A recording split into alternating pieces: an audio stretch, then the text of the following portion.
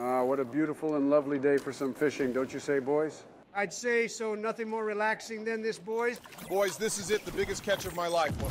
Holy shit, a legendary. Barack, you're going crazy. Slap my mama and call me biased, I'll be damned. Donald, if you don't shut the fuck up, you're gonna scare the fish off with your loud ass.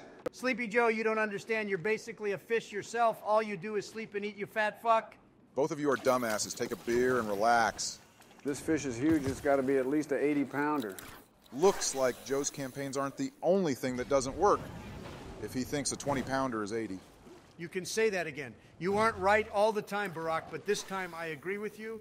I don't even know what you guys are saying, but I'll just agree. Man, I haven't been fishing like this in ages. The last I remember, it was me and Sailboat Sam out on the open waters, catching fish bigger than 2 full-grown men.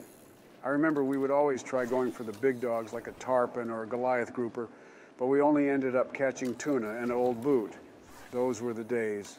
Joe, stop you on one of your rants again. I remember another time when me and little Peter Thimble would go ring up some earthworms and take them out to the old pond behind my house. We had a stick fishing rod we made ourselves, and we would catch some gnarly bass off that thing. At least the size of a great white shark. Joe, that's fake news. There's no way you're catching a bass the size of a great white. That thing would have taken you under with its size alone. Now that you mention it, the fish had some sharp teeth. It was also very odd looking for a fish. The tail had ridges and it was green and heavy. It might have even had legs.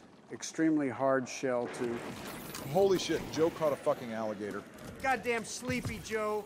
You caught an alligator on a wooden rod? How the hell did you manage that?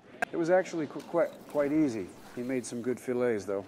You fucking ate it! Joe, you're a weird specimen. Well, maybe if you got rid of that old yee-ass toupee, you'd get some gator on your plate. Oh, better yet, maybe Obama will call your dog ass to fish if you ever stop fucking around with that rod or tarpon he fucking with. Fish her.